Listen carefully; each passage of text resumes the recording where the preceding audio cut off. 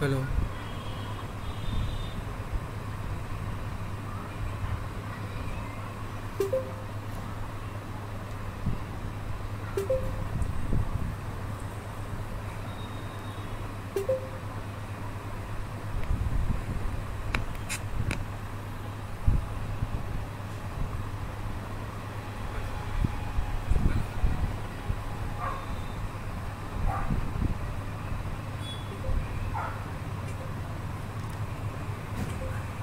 Hello.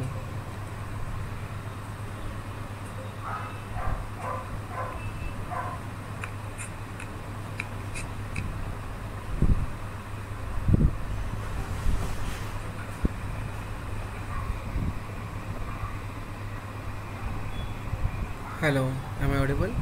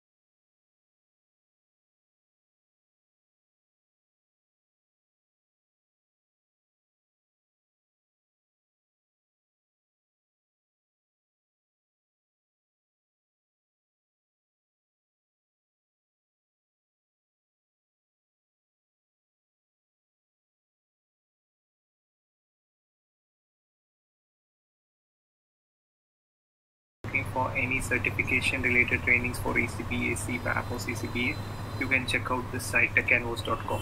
And in case also if you're looking for any domain related training like finance, insurance and data analytics for the business analyst, you can explore this website.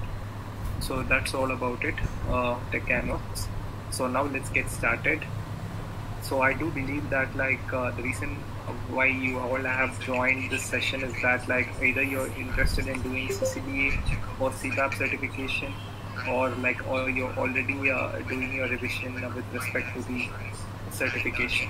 So the agenda for today's session is generically I will introduce you to the strategy for both CCBA and CBAP certification, and then we will go through some mock questions from the Tech Canvas question bank. From 10-20 questions we'll go through, and after that I will go through all your questions, all your questions related to the certification and everything, right? We will discuss that.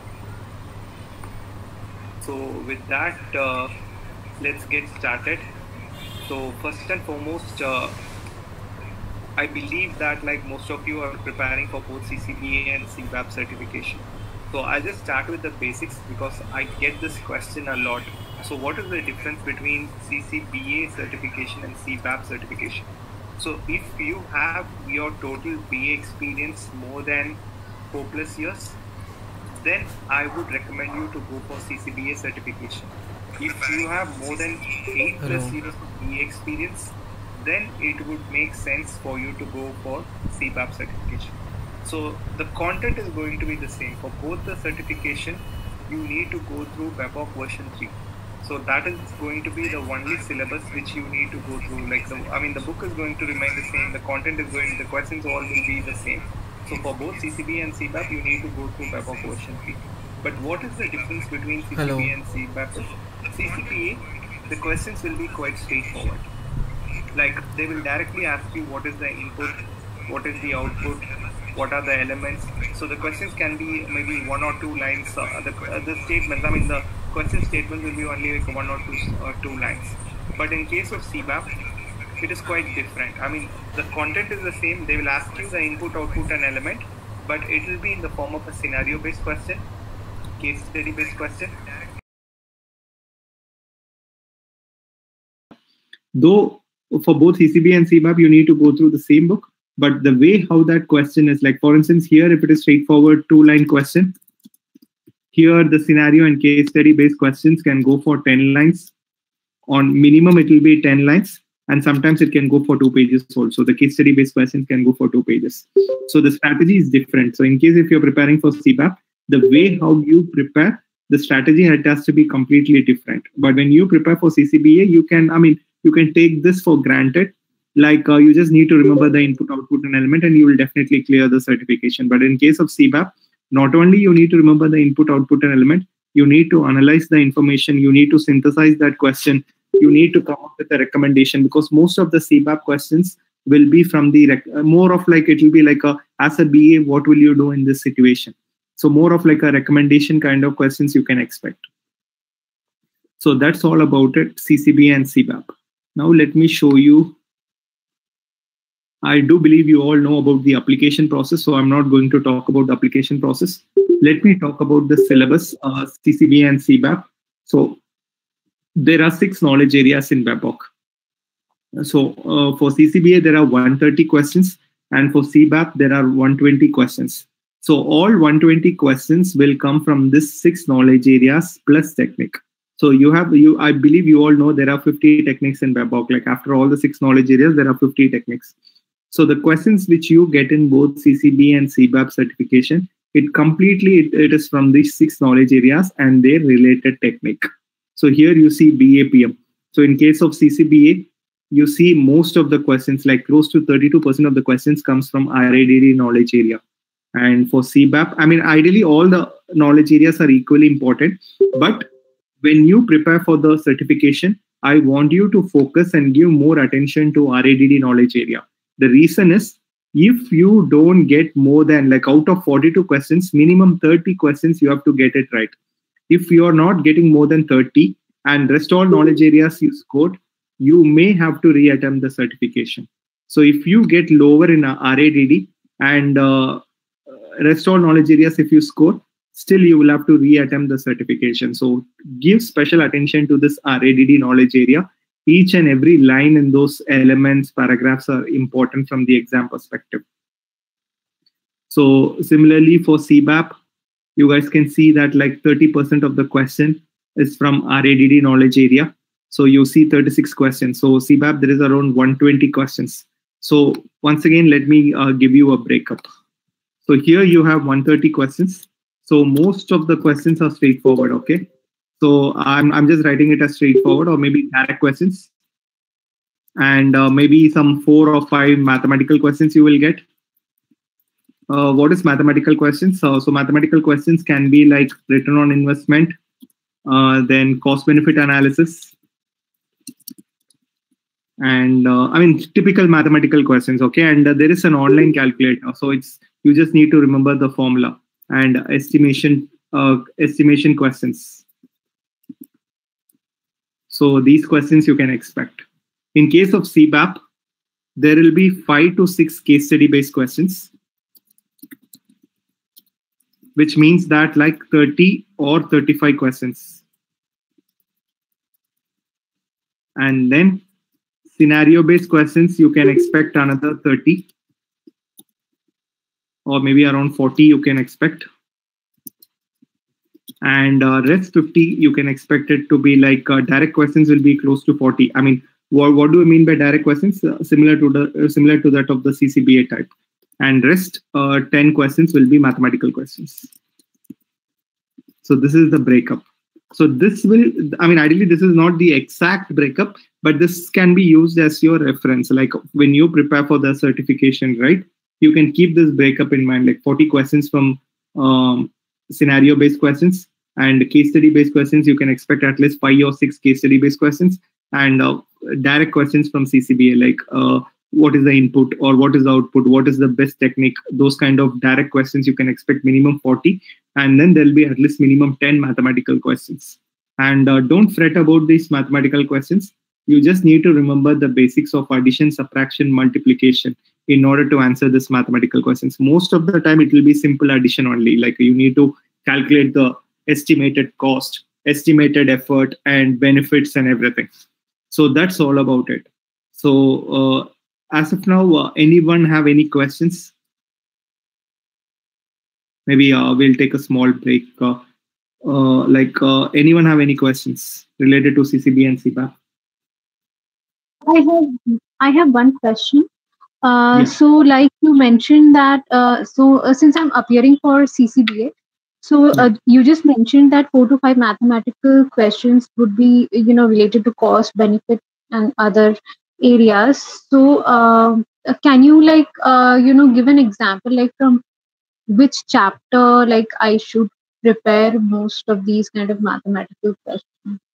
Yeah, so from RADD, simple decision matrix, weighted decision matrix, you can expect questions from that in RADD. And from ideally from techniques, estimation, financial analysis. Okay. Thank you. Yeah. And Karan, yeah, what is your question? Yeah, hi Satish, this is Karan. I'm appearing for CBAP. The eligibility is already through. I'm just have to appear for it. I was in the process of preparing this, but good that you.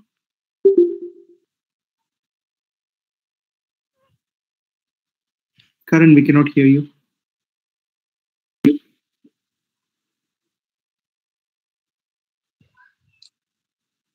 Yeah, Karan, maybe you can type your question.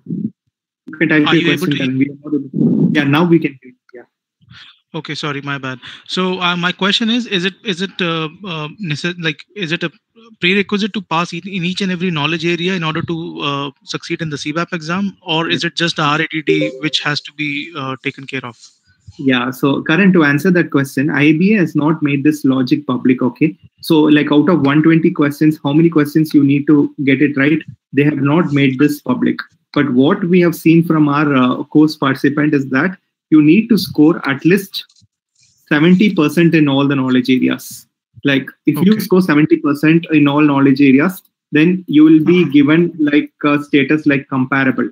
If you score 80%, then in that case, you will go under higher category. If you score less than 60%, then you will get lower category. So what happens is, out of 6 knowledge areas, if you get 3 lowers, in that case, you will have to re-attempt. And not only that, if you get lower in RADD and if you got higher in all other knowledge areas, still you will have to re-attempt. So they have not made this logic public. So our suggestion is to target comparable in all the 6 knowledge areas. So your target should be comparable. That is 70% of the questions you need to get it right in all the 6 knowledge areas in order to be on the safer side. Yeah, and just like one more thing, whenever you get time during this session, can you just revisit how many questions approximate per knowledge area do we get, just to get a hang of it after whenever you get time? Yeah, you can see from this slide for CBAP, like average 17 questions from 5 knowledge areas, and RADD you have 36 questions. Oh, yeah, but that's really good to know. Thank you so much. Yeah, cool. So now let's get started, okay? So now what I'm going to do is like, I'm going to explain to you in layman terms how you can connect the dots, okay? I don't know if you have already attended my webinar last week. I was doing some webinar about like strategy for CBAP, like the way how you have to read BABOK. So now let me demystify BABOK for you guys, okay? And I'm going to demystify 500 pages in next 15 minutes. So you guys need to know I'm going to, it'll be on a very, very high level. So what I'm going to do is like, in case if you have no idea about BABOK, after this, now when you go back and read it, you will be able to connect the dots. The reason why I'm asking you to connect the dots is BABOK, it is not a guide, it is not a reference book and anything. It is just like a methodology. I mean, it is also not a methodology. It is just like that, like a contribution from fellow BAs around the world. They thought about like what are the different stages a business analyst has to do in the project. So that's why they came up with the 6 knowledge areas. So they decided that like any business analyst or any project, if a business analyst is part of it, then this should be the knowledge area. These are all the activities and tasks that a business analyst has to do. So if you see BABOK, it all starts with BAPM, and then you have elicitation and collaboration, and then requirement lifecycle management. Then you have strategy analysis, requirement analysis design, and and then you have solution evaluation. So you have the 6 knowledge areas. So when you are preparing for the, I mean, ideally this is the order. I mean, I've mentioned the order which is there in BABOK. But if you're that type, like I don't want to simply read BABOK, I just want to connect, I want to learn. Meeting everyone. One second.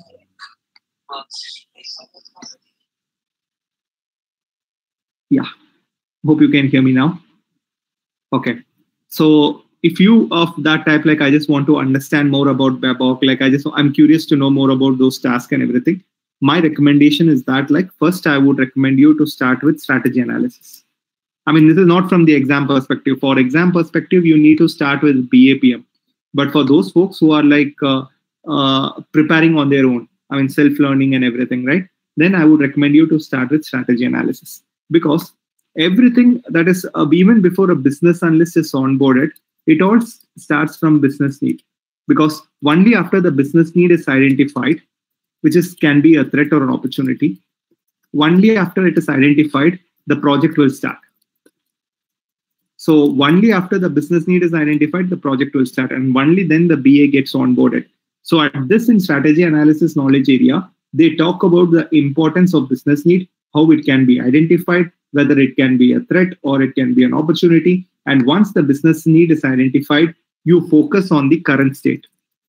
So this project, right? So ideally what happens in the project? So even before you join the project, there will be always the current state, which we call as assets. In our business system analysis, we are all business system analysts, right? So we all know about the current state. And then you talk about the future state, like what should be the future system should look like, or like what are the requirements, business requirements and everything. So those things are captured as part of the future state. So you analyze the current state. You first identify the business need. So that is the first task. The second task is like once you identify the business need, then you analyze the current state. I mean, I can give examples, but like the problem is like if we talk about the examples, right? I can discuss about that example for 30 minutes for each knowledge area. And in the interest of time, I'm not going to give you any practical examples, but you can check out TechCanvas YouTube channel for more live examples. Like each webinar, I would have shared one real world examples for each of the knowledge areas. Check out the TechCanvas YouTube channel. So in the interest of time, I'm not going to talk because that will take a lot of time. So once the business need is identified, you're analyzing the current state. And then as a business analyst, you will be given the task of defining the future state. So this is like the primary activity. Like you want to imagine, like, you know, what is the business requirements.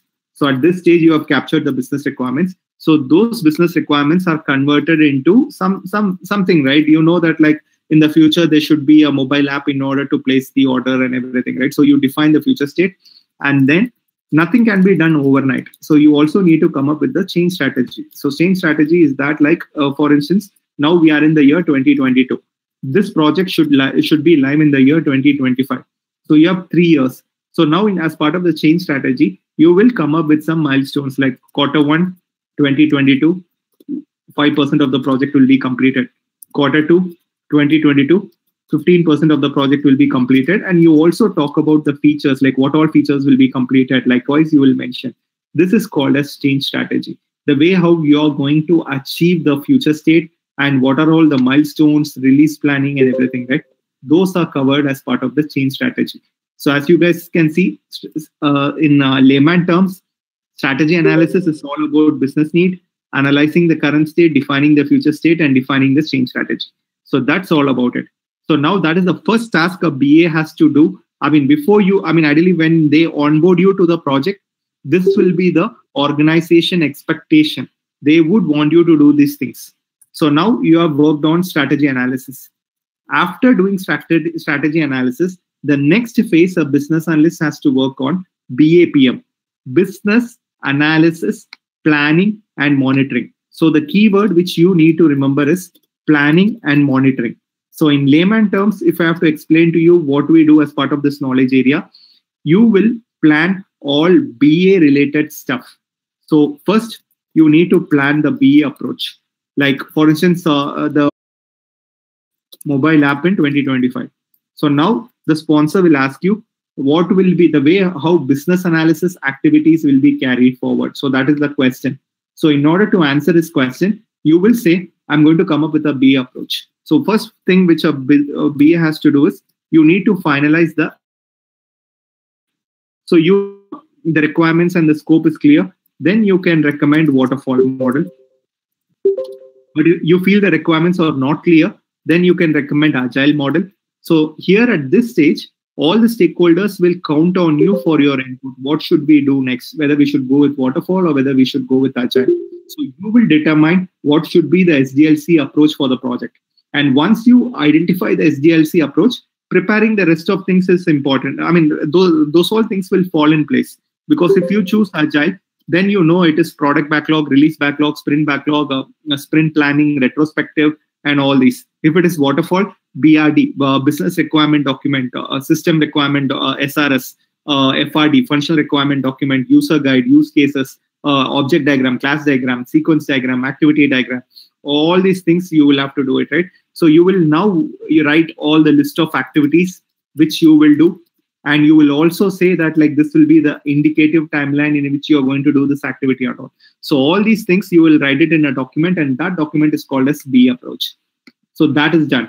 And now the next thing is stakeholder engagement approach. So now you know that like this project is going to start. So you get the list of stakeholders. And once you get the list of stakeholders, you are identifying like who has the power of influence, or you will try to find out who is the decision maker. Because these all things really matters, right? For instance, imagine for that mobile app in 2025, 75% of the stakeholders are from GEC countries. And they are in close to 26 departments has to coordinate and work together. So in that case, you need to know who is the decision maker in each of the department. You cannot count all the, imagine there are close to 8,600 stakeholders from 26 departments who is like directly or indirectly will get impacted because of this mobile app. So when you prepare the stakeholder engagement approach, out of that 8,600 stakeholders, who all are the key decision makers, that you need to find it out. What is the communication preference? That you need to find out. So likewise, you need to find out, I mean, that you can go and read Webhook in detail more, like what all things are the other things that you cover as part of the stakeholder engagement approach. And then what happens is, B approach, stakeholder engagement approach is done. And then comes the very important thing, governance approach. So you're going to come up with the guideline documents for that project. So you said we will follow waterfall, or you recommended we'll follow agile. Now what happens is you need to tell like what will be the governance approach for the project.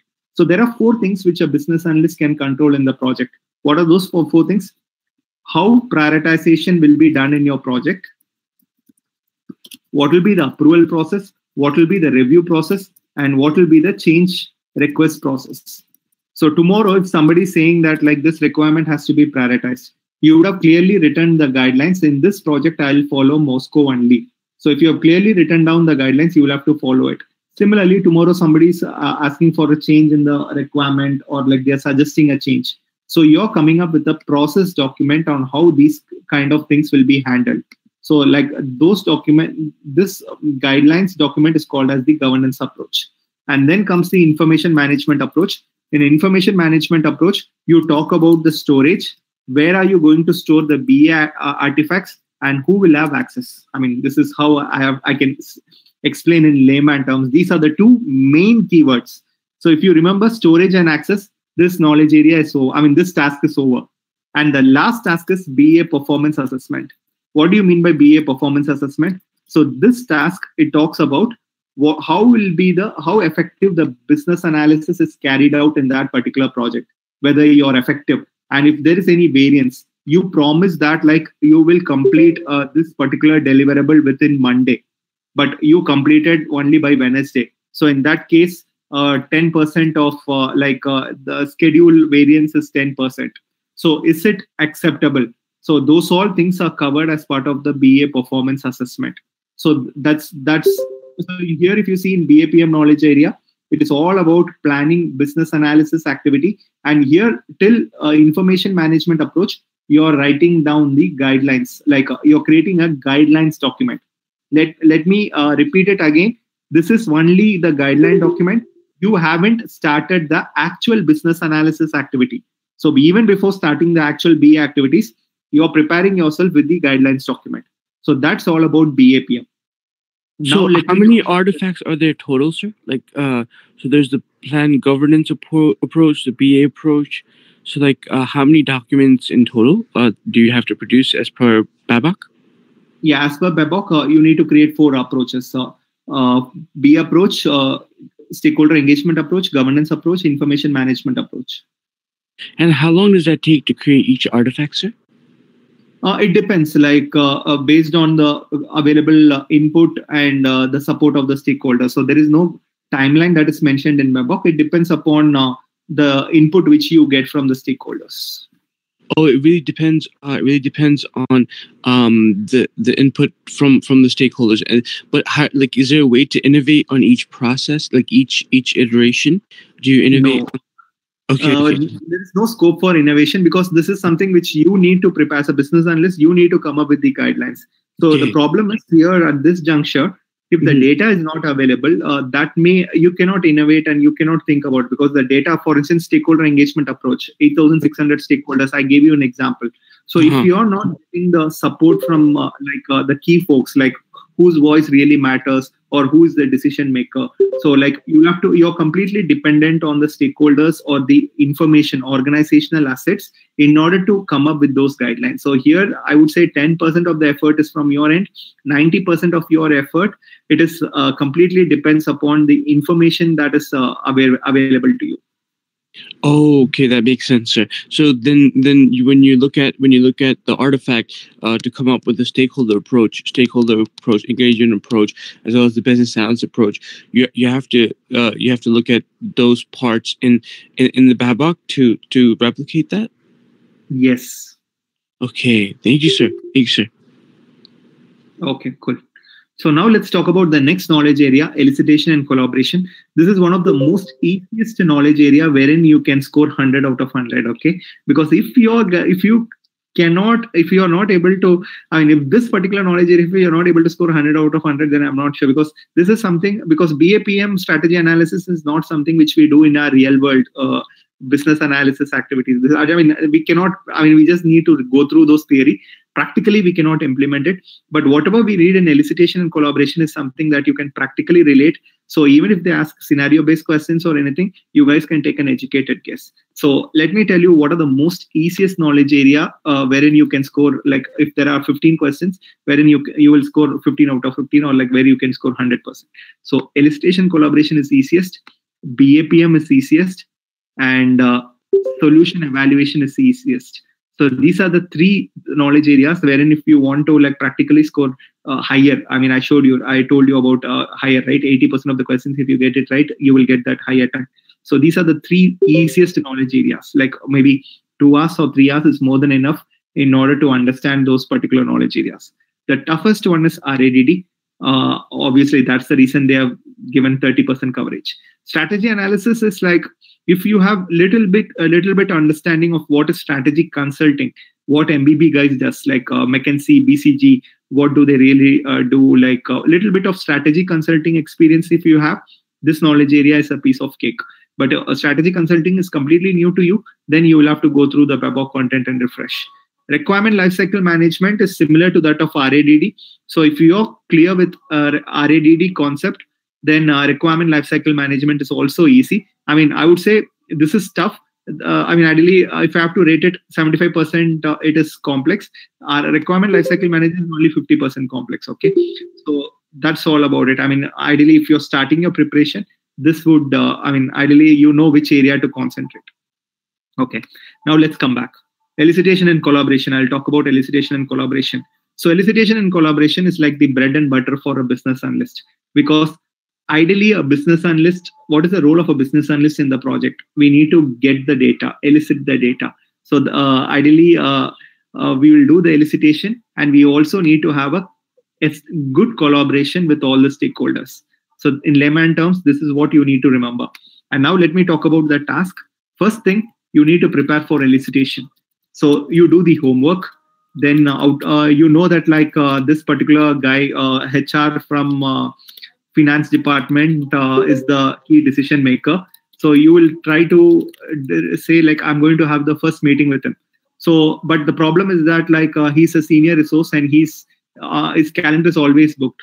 So you are like wondering what kind of elicitation meeting I should have. Then finally you got a 30-minute slot. You cannot involve him in workshops and everything because he's like his calendar is completely full. So in that case, you're scheduling an interview. You're preparing a list of questions. Like you have some 15 questions. So you're going to ask that question. Like what will be the agenda? You're preparing the agenda in case if you have to book the meeting logistics and everything. So those things are taken care as part of preparing for elicitation. The homework which a business analyst has to do. So that is covered in detail in BABOK. And then you're going to conduct elicitation. So there are more than 15 to 20 elicitation techniques in BABOK, like brainstorming, focus group, reviews, workshop, interviews, and prototyping, observation, decision modeling, process modeling, scope modeling. So many, there are close to 15 plus elicitation techniques. So here you choose that appropriate elicitation technique. And once you do the elicitation, like for instance, you ask some questions to the stakeholder, the output is recorded here, and that output is called as elicitation results unconfirmed. Okay, so many folks, they get confused that like, if I do elicitation, I will get some data from the stakeholders. That is like a biggest misunderstanding. When you do elicitation, the output is not requirements, because you are asking me like, what was the percentage that was implemented, the bonus percentage for the employees last year? So that is my question to the HR. And HR is giving me a percentage, like last year the bonus was close to 8%. So that is not a requirement. That is going to be the elicitation result. When I ask something to that particular person, the output will be always elicitation results unconfirmed, because the person would have told me 8%, but I would have like, I would have heard it as 6%. So there can be some confusions, right? Like, or the person is not sure. So at that moment, he will say, I'm not sure, but maybe it may be 8%. So in that case, what I'll do is like these elicitation results which are unconfirmed, right? In next stage, I'm going to confirm those elicitation results. So I can either check it with the sources, all the existing documentation, I can check it, or I can check with the same person again. So I asked, we discussed this and you told me the percentage is 8%. Do you agree with this? So if that person says, yeah, I agree with this, then I'm going to take that word as final. So I'm going to confirm those elicitation results. And then I'm doing multiple elicitation meetings, right? So everybody wants to know what is the information which I have gathered. So I'm going to put it in a Word document or in a PPT document, and I'm going to send a list to all the stakeholders. I'm clearly telling them I did the elicitation meeting for the last 2 weeks. I had discussions with the finance team, admin team, transport team, and everybody. And this is the information which I've gathered. I've put all the information in the form of a PPT for your review. So that you will have to do. And finally, what you have to do is like you need to also ensure that all the stakeholders are happy. So this is like a very important thing, because if you read BABOK, in multiple places in BABOK, they have underlined the importance of soft skills for the business analyst. I mean, that is like a very important skill. So here, as part of the stakeholder collaboration, it is imperative that the business analyst shows more interest towards the stakeholders, keep them involved, tell them what is the big picture. So it talks about the soft skills of the business analyst, like how to engage the stakeholders. So that's all about elicitation and collaboration, one of the easiest knowledge area, 30 pages, and hardly 2 hours or 3 hours is more than enough to cover that knowledge area. Now let me talk about RLM and RADD. So RLM and RADD can be read parallelly and can be done parallelly also. You can read it parallelly, and you can, in real world also, you can do it parallelly also. So now what happens is this elicitation results are getting converted into requirements and design. So now what you do is you trace those requirements. So you will try to find out the dependency between the requirements. You can come up with the requirement traceability matrix. Then you can, after trace requirements, then you can prioritize those requirements, and you can maintain those requirements. So these are all the different stages. I mean, this is what we projects also, we do this, right? We maintain the requirements, we prioritize the requirements, and then we verify those requirements, we validate those requirements. So these are all the different stages. Then the very, very important thing from the exam perspective is specify and model requirements. Like 100% you can expect a question from this particular task, specify and model requirements, wherein you convert those requirements into different categories and you try to find out which category. For instance, the requirement is related to user interacting with the system. User is clicking on one particular button. So in that case, these type of requirements can be better explained in the form of use case diagram. So likewise, what you do is you model those, you specify those requirements. Whenever if this particular user story is there, user is interacting with the button, I can better depict that requirement through use case diagram. Or one more requirement is that, like, for instance, admin user will have access to this particular page. So these kind of requirements, I can express it through CRUD matrix, create, read, update, delete, or I can also use a RASI matrix also, responsible, accountable, consulted, and informed. So likewise, you guys need to connect the dots there. That's the reason I told you specify and model requirements. 100% you can expect a question. Either it can be a technical related question, scenario based questions, or case study based questions. So these all tasks you do as part of, like, you play with requirements, you create it, you check for the consistency, check for the grammar, and you check whether all the requirements are written as per the business need as part of the validation. So these all things are taken, considered as part of RAD. And something which less chances wherein you would have done in your real world is something we call it as requirement architecture. So requirement architecture is part of RADD, which is something more about viewpoints and views. So I'm not going to talk about it more because I can talk about it for an hour, okay? But let me give you a heads up. So there you need to understand what is a viewpoint and what is a view. So if you understand this particular task is over. And this will be the only confusing part in the overall knowledge area. In the entire book, this one particular task is the outlier. Because the rest all things, even if you read, you will be able to understand. But this particular task, no way you will be able to remember, because in order to do requirement architecture, you should have worked in IBM Rational ROS software, those kind of softwares. I mean, ideally, we used this software before 2000 to 2008, ideally before the advent of HP Quality Center, Jira and all. We were using IBM Rational ROS, Requisite Pro and everything. So only when you know that particular tool, you will be able to understand what is this viewpoints and view. So this particular thing, you can explore it.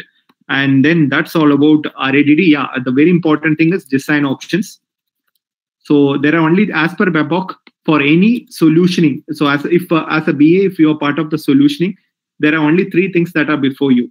You can either create it, you can purchase it, or you can do the combination of both. So there is a problem that, like, the sales is down, okay? And in case they want to come up with the application in order to increase the sales. So this is the business need, okay? So now you're thinking about, like, what should you do? So you're thinking about investing, creating a new CRM application, because sales is directly connected to the CRM system. So you want a new CRM system. So now what you can do is, if BA, as a business analyst, if you're involved in the solutioning part, you need to think about these three options. Should we create a CRM system from the scratch? So here you're doing that research, cost benefit analysis, and you're providing your recommendation. Or should I use any CRM, existing CRM from the market? Like Salesforce, I can use Salesforce, or I can use Siebel.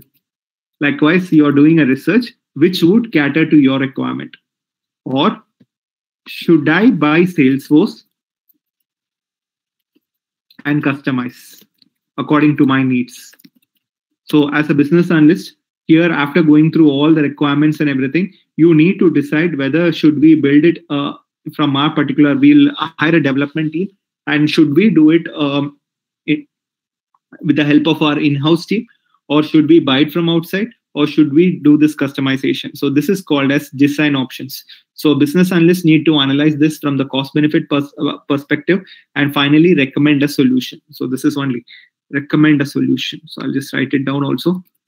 And recommend a solution is like 100% you can expect scenario-based questions here. So they will give you a scenario. Acme Corporation is like having this particular problem, and they have finally drilled down to 3 solutions. And first solution, this is the cost, this is the benefit, and everything. And then as a business analyst, what would be your recommendation? So likewise, you can expect scenario-based questions from this particular task, which is the RADD last task. Recommend a solution. Definitely, you can expect a scenario-based question. So that's all about RLM and RADD. And the last task is solution evaluation, which is the most easiest one. So you promised a lot of things to the client. You said that like if this CRM is implemented, the sales will increase 150%. A number of users will increase 1 million. Likewise, you promised a lot of things. And you see that like the order transaction speed will increase, will decrease to 5 seconds. So you promised a lot of things, and then finally stakeholders agree to your idea, and that particular thing is in the production. Now sponsor wants to know what was promised, is it delivered or not? So now sponsor wants to find out, did sales increase more than 150%? And did the number of users increase more than 1 million? So you can do this with prototype, or you can do this with that of the solution which is there in the production. So in order to do solution evaluation, it has to be there in the production, or some companies based on their risk tolerance, they will do it with that of the prototype also. So now you try to find out the variance. So you're going to do a testing. So now you will check out how many users are onboarded. So you earlier it was around 1 million. So this after 6 months in the production, number of users increased only by just 20,000 users got increased. So in this case, what was promised was not delivered. So here it is a big miss. And you said order transaction time will take only less than 5 seconds. So now you will do a testing in the production. So you will place multiple orders. And here you found out that like one order was taking 8 seconds. Another order was taking 15 seconds. And another order is another 4 seconds. So you see there is an anomaly. So like 8, 15, and 4 and everything. So in that case, this is also a big miss.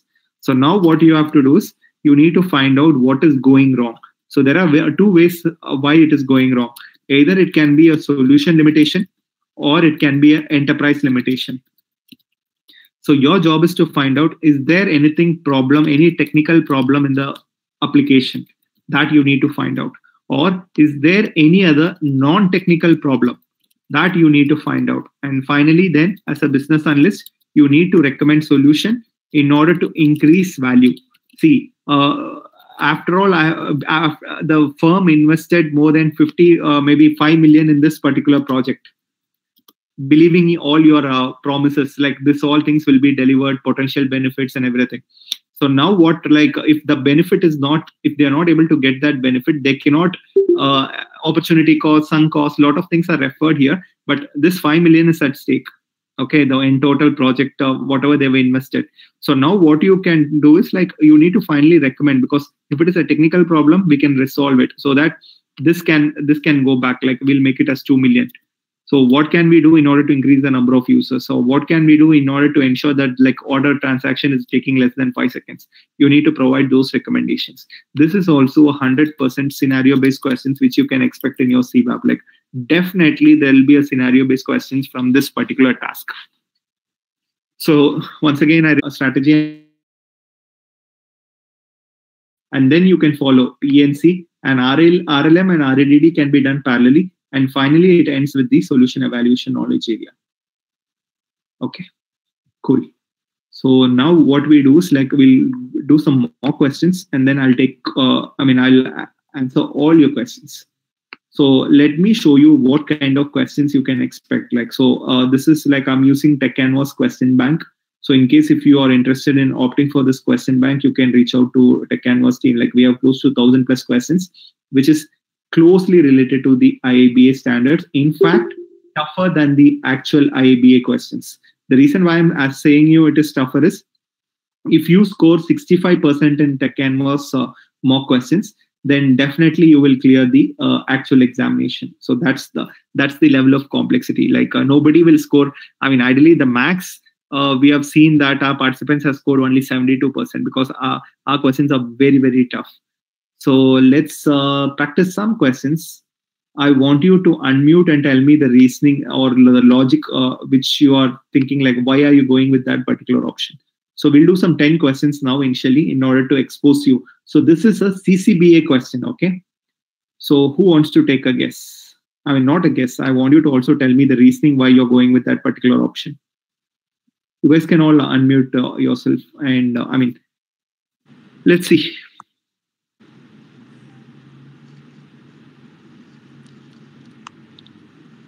Hi, Satish. Yeah, Anshu, what is your guess? Okay, so the educated guess is it's a preventive measure. Yeah, preventive. Okay. Yeah. Cool. So I'm just locking preventive. Why preventive? So I think he's basically taking a preventive measure of keeping a duplicate database to avoid Okay. different risks. Okay. Yeah. Which I Cool. can see. Let's lock it. I'll go to the next question. This is also a CCBA question.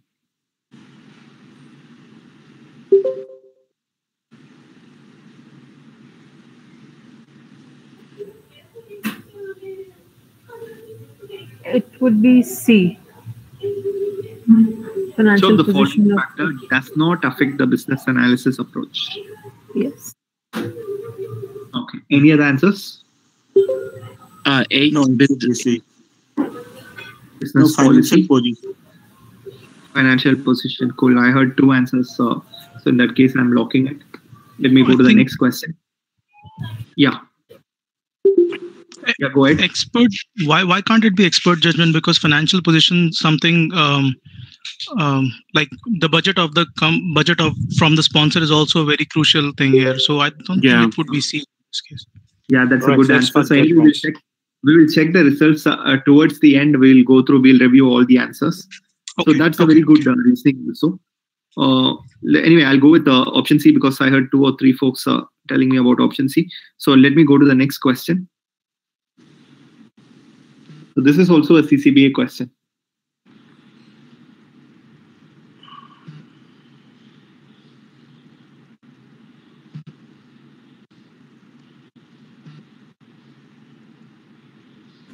This should be C.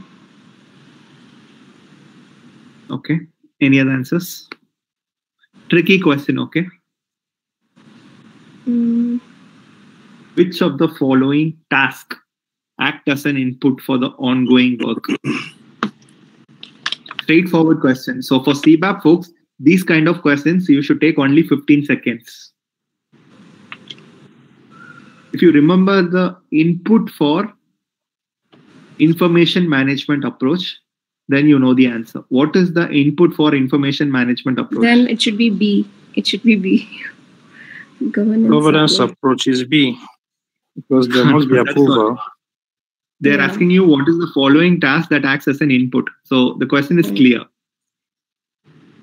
Okay, let me go to the next question. This is a CBAP question.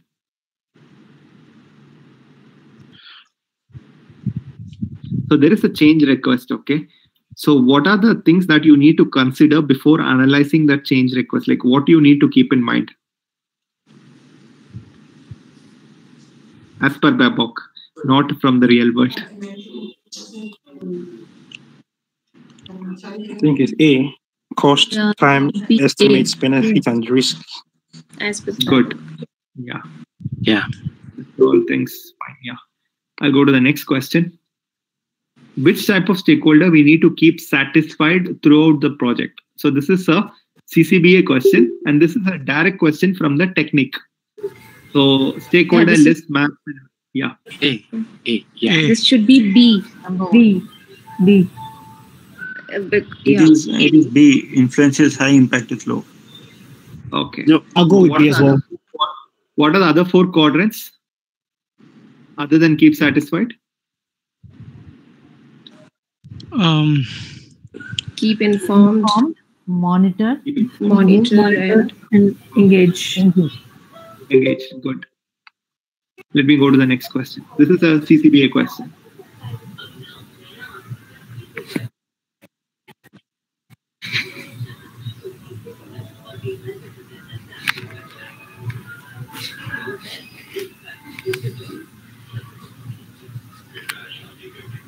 IIBA folks, you should take only 15 seconds. C. Are you sure? Option C?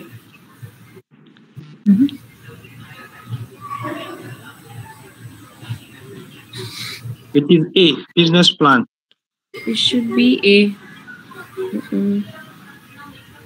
But business plan is not a term in Babok. Yes. Practically, yes. Do you guys think business plan was mentioned above? No. No, it's C. C, Okay, yeah. so I'll now option C. We'll go to the next question. This is a CBAP question.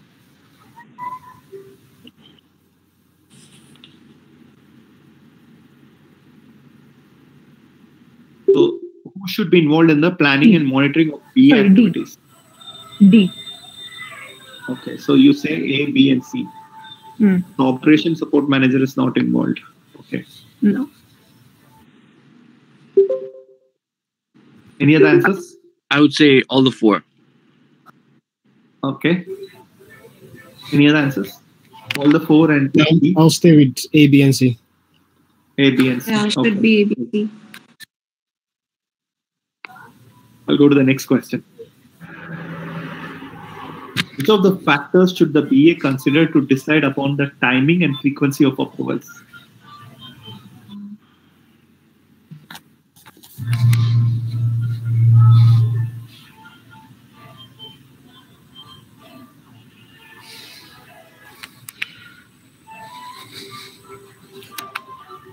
Is it A? Size and associated risk of delaying the approval. Okay. Any other answers? This is a CBAP question.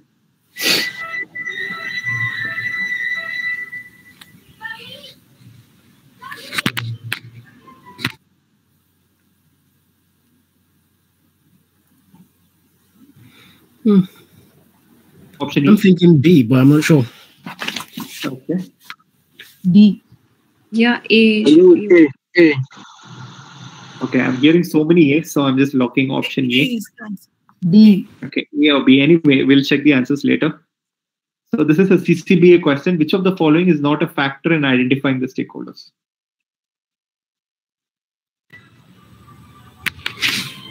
D. Last one. Availability. The last one, D. Yeah. Yeah, D. British moment. Now the last question. What is the impact on BA approach when the number of stakeholders increases? D. B. B. Option B. Okay. Additional steps to manage BA work. Okay. Let's check the answer. I would say C. It's not defined. Yeah, 9. 9 out of 10 is a very good figure. So let's go by the, let's do a review each answer. So the first question, you guys got it right. The answer is preventive because the duplicate database is in sync and you already know that is going to happen. So you're preparing yourself for the worst. So in that case, it is preventive. Corrective is that like something has happened and you want to reduce the impact. So improvement is not there, hybrid is not there. In Babok, you have only corrective and preventive. So let me tell you a pro tip. For both CCBA and CBAP certification, you're going to get only 4 options. In that 4 options, 2 options can be easily eliminated because you wouldn't have, you know that like those 2 are not related to that particular question. So here I know these 2 are not related. So I'm going to eliminate this. And out of the other 2, I need to find out, I mean, this question is pretty straightforward, but for CBAP scenario-based question, there will be a good answer, there will be the best answer. So you need to find out which is the best answer. The reason why many folks fall into the trap is they will always click on the good answer and they assume that this right. But in what IIBA wants is they want you to choose the right answer in the context. See, here it is not about recommendation. Like here they're asking you what kind of action is taken by Ben. So either he can go with preventive or he can go with corrective. But IIBA always wants you to choose the best answer according to Babcock. So that's when you need to find out. So whenever there is a recommendation kind of question, what is the best answer out of the two? You need to find out. The second type of question is like a direct question. They'll ask you a direct question. So in that case, one will be the right answer. The other one will be the right answer based on the real world scenario. Like in your real world BA experience, you will do that. So in that case, you should not click on option B, because you should always go with Babcock version, not with the real world version. So that is also the another classic trap. Second question, you guys got it wrong. Let's see. Yeah. So here the answer is none of these, because if you see Babcock, planning business analysis approach does consider business policies, expert judgment as guidelines. A weak financial position is a risk for the project. So business analysts do consider the financial stability while developing the BA approach. This is directly from Babcock. Satish, just one thing here. So A and B is the guidelines and tools I know from the BA approach, right? Yeah. But C, I have not read about risk in that BA approach. So yeah, okay. So this financial position comes under risk element. Mm-hmm. So you see in BAPM, in a BA approach, there are 6 elements, right? The last element. So last element talks about risk. So there they would have mentioned about the financial position. Right. Okay. Risk. There is a BA risk, right? There they have mentioned about that. So rest all questions you got it right. So here it is governance approach, straightforward question. And here it is cost, time, benefit, and risk. You got it right. And who needs to be kept satisfied? It is only those folks who are high influence and low impact. And there is no business plan. So that's what I was warning you. See, business plan in the real world, we would have heard about business plan. But according to Babcock, there is no concept called business plan. And the reason why they will add these kind of words is to make you fall into that trap. They will add all the words which we use in our in our current projects, right? All those BA lingos and BA vocabulary they will add only in order to make you fall into their trap. Question 7, you guys got it right. It is A, B, and C, because operation support manager is not a stakeholder as per Babcock. There is no operation support manager in Babcock. So if you guys know that, like all these things, you will never fall into this trap. Question, it depends upon the size and complexity, because it is directly mentioned in Babcock section 3.3.4.4. Question 9, availability of the stakeholder is not a factor in identifying the stakeholders. You decide it based on their organizational hierarchy as well as their role in the business process. And the last question, requirement of additional steps. So here it is mentioned complexity and risk. An increase in the number of stakeholders may have additional steps for approval, reviews, and even elicitation meetings. Clear? So how's your confidence now with respect to the exam? I mean, now let me show you the case study based questions, okay? How case study based questions will look like.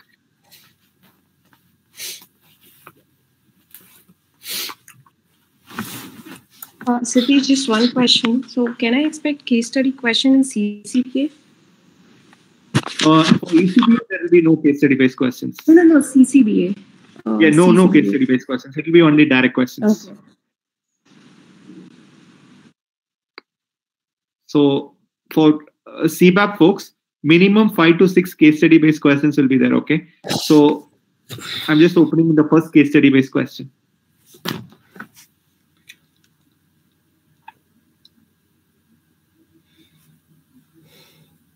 So you guys can see the question can go for 2 to 3 pages also. Okay, 2 to 3 pages. So you see here, introduction is there, product array and details, assets forecasting, problem statement, business requirement, problem solving, expectation, solution blueprint, and then you will have 5 questions. So this is how case study based questions will be there. Minimum 5 case study based questions. So 5 into 6, 30 questions. Okay. So what should be the strategy here? The strategy here is don't waste your time reading all the content. Just skim through. Don't waste. If you are wasting your time, this is going to take more than 15 minutes to understand about this case study. So don't waste your time. The very moment when you get a case study based questions, and if it's going for more than 2 pages, if it is a single page question, okay. But if it goes for more than 2 pages,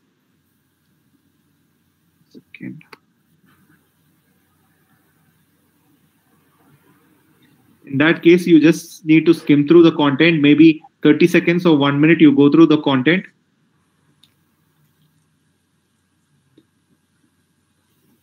And then directly go to the question. So here you go directly to the question. 60 to 70% of the case study based questions can be directly answered without reading those paragraphs. Only 30% of the questions you need to go through those paragraphs. So which of the below listed technique is best suited for making reports for the reporting module? So here the question is about the technique. So you need not understand the context. So which of the technique do you think is best suited for making reporting? Data mining. Perfect. Why data mining? Because it helps you to identify a trend or a pattern and give some meaningful insight into the report. I define the trend and pattern, and as per BAPOC, the last stage in data mining is creating reports. That's all. Let me see. I told you, you need not go through the context. You can directly answer with your current level of preparation itself. There is no separate preparation for case study based questions. Whatever you're preparing for scenario based questions and direct questions, the same preparation is enough for case study based questions. There is no need of extra practice. Which of the below listed option is the best variation for the database module? So this is from the technique section. So data modeling.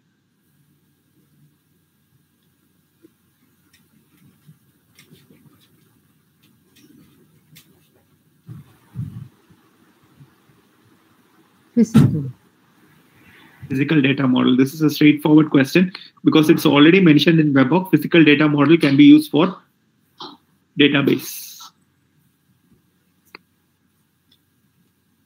So now Phil has asked Jack to submit a report of expected solution benefit, cost of creating the solution, cost of operating the solution, and potential risk impact. Which technique will Jack use to make this report?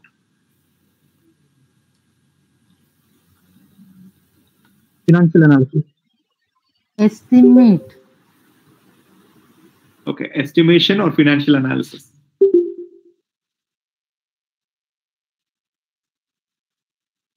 Estimate in the beginning. Estimation. Estimation. Because it is expected solution benefit, which means you need to estimate. The keyword here is expected. Financial analysis is something that you do afterwards, postmortem.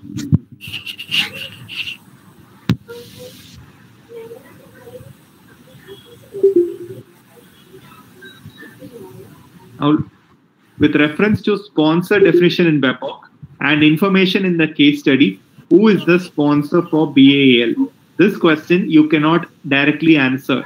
So now what you do, you will skim through the content and you will try to find out that information. So here they're asking you, who is the sponsor for BAL? Okay, the question is, who is the sponsor? So now you go here and you try to find out where are they mentioning about BAL. So it is not there in the first paragraph, not there in the second table, not there in the third paragraph. Here also it is not there. Yeah, it is here. You can see BAL mentioned here. So I guess I just need to read through this line, these two lines, and then come up with who is the sponsor.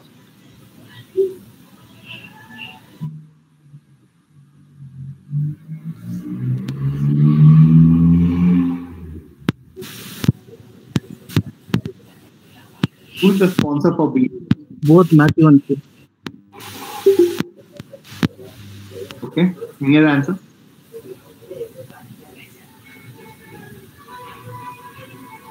Matthew. Okay, Matthew.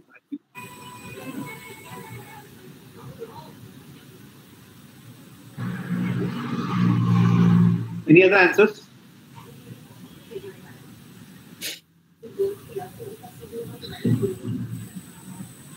You should options, please.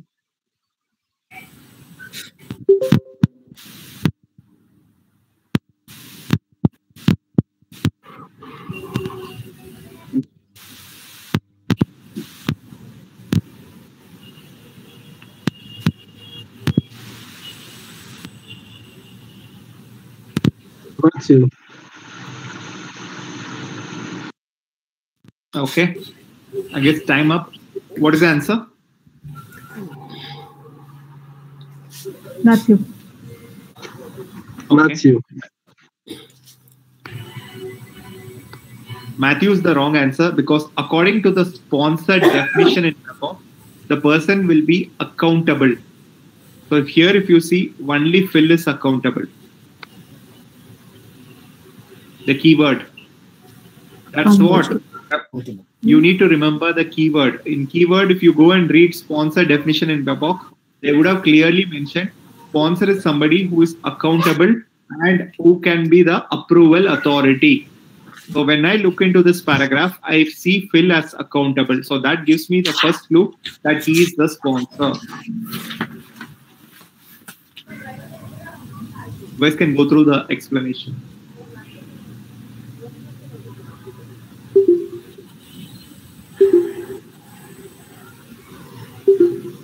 So the key word from BABOK for sponsor is accountable. Accountable. Now the next question. If you follow Gain-Sarsen notation and if you are keeping forecasting process as the central application, demand generation can be described by which of the below listed options. So here if you need to know what is Gain-Sarsen notation, so like data flow diagram and everything. So here you have this is forecasting application. So this is demand generation. So like what is the connection between demand generation and forecasting? Is it input data or whether it is external agent or data source or none of the above? External agent. The diagram is there in BABOK.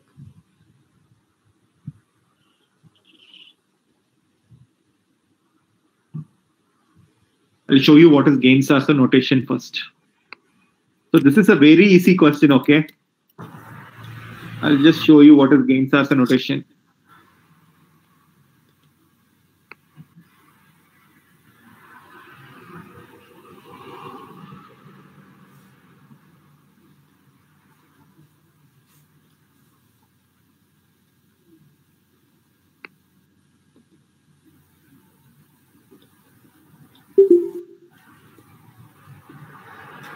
So entity is represented like this, process is represented like this, data store is represented like this, data flow is represented like this. Now tell me, let's go back to the diagram. What is demand generation? Data source.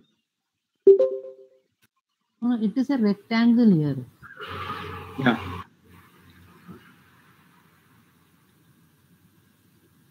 It's a data source. External agent. External agent.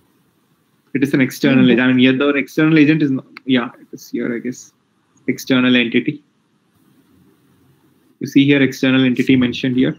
Data store is like this, process is like this. So you need to remember the notation.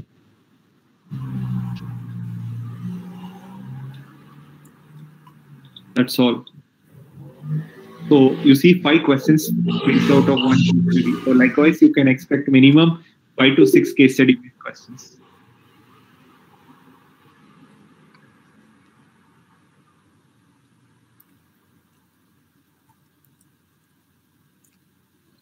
So my recommendation is that go for any IBA endorsed training provider question bank. At least 2 or 3 full-length mock examinations I would recommend you to give.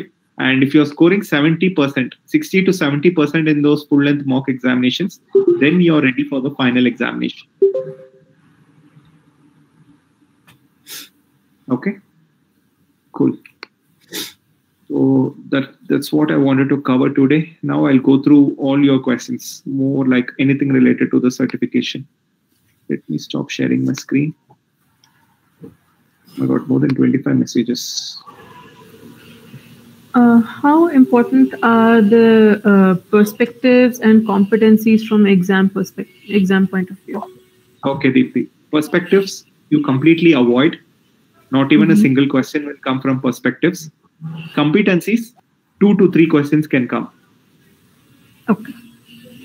And you need to remember all those skills like communication skills, verbal skills, all those skills names you need to remember. That's it. Is it true for CBAP as well? Yes, yes. Okay, thank you. Satish, is this session will be available on a recorded section? Yeah, it will be uploaded in the YouTube channel, Tech Canvas YouTube channel, or you can reach out to Nasni or Brijesh. They will be able to share the recording with you. Okay, Satish, good afternoon.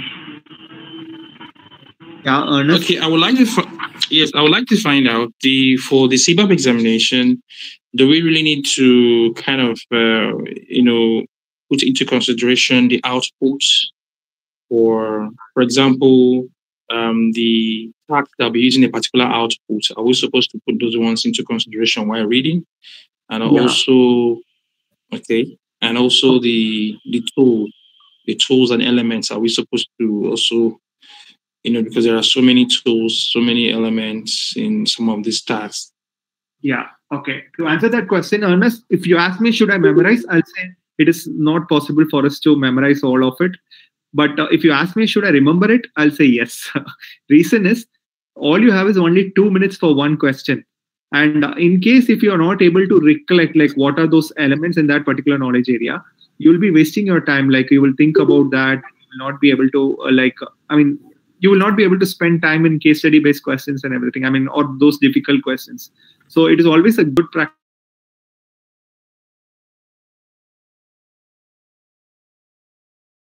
Understand this is this particular task from this knowledge area.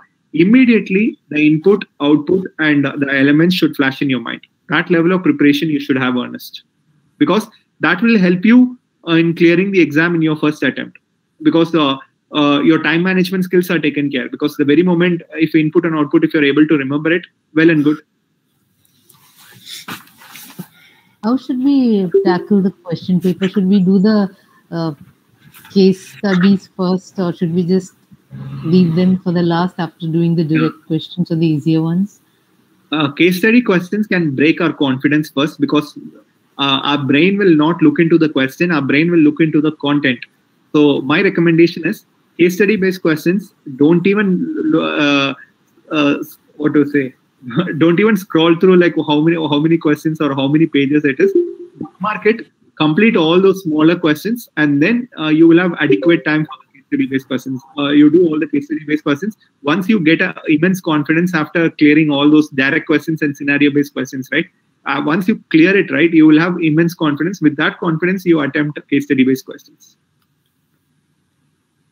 Okay, and how about the time available? Is it adequate? Really? More than 90% of the folks completed the certification within 2 hours itself, 2.5 hours itself. That's the reason I told you go for at least 2 full-length mock series. So like a full-length mock, so that your time management skills are taken care of there. Satish, I had one question. Yeah. Am I audible? Yeah. So yeah, this might sound silly. So I want to ask. So I've given the mock in first attempt. I got 60, and then second attempt I get 75. So can I consider that I'm? Which mocks will be? Yeah, the mock, the tech canvas. Yeah. So the Okay, second test you got 75, and the questions did not repeat, right? The question does repeat. Second time, of course, it repeats because there are only 3 simulations, right? So in some I got 50, then 60, like that. Yeah. First time, first attempt. You have exhausted all the questions in tech canvas, all the 1,000 questions in tech canvas is exhausted. All the mock questions. Did you exhaust all the 1,000 questions? Did you cover all the 1,000 questions in tech canvas mock? Yeah. So there are, I guess, 390, which are 3 simulations. So that I have attempted. Those practice questions in you see there, right? Practice questions for each of the chapters. Yes. Yeah, that I have tried. Then you're ready for the examination. Yes. Okay. And just one more question, Satish. So out of my practice sessions, I have experienced that guidelines and tools is something I'm not able to remember, and there are questions based on that. So how do I, tackle those questions in 3 or 4 exam? Out of 120 questions, minimum 3 or 4 questions can come from guidelines and tools, and that will be very tough to remember because focus on input. Focus more on input, output, and element. Guidelines and tools, stakeholders, take an educated guess. That's all. Only possibility here. Okay. Yeah. Thank you. Okay. So I'm a business analyst from more than 3 years. Now I want to go for some certification to support my career growth. Which one should I start with? Go for CCBA. If you have more than 3 years, then you can do CCBA certification. And Olami Leken, full-length mock exams on Tech Canvas. Can I take it multiple times? There are only 3 full-length mock exams, like close to 1,000 questions. And that 1,000 questions is more than enough for Olami.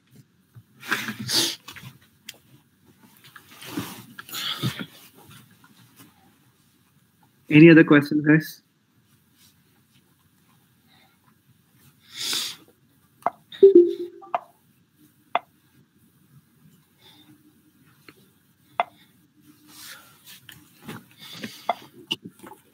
You guys can check out this recording in YouTube channel. Yeah, Vikram has shared the YouTube channel link. Apologies, Satish. Can you hear me? Yes.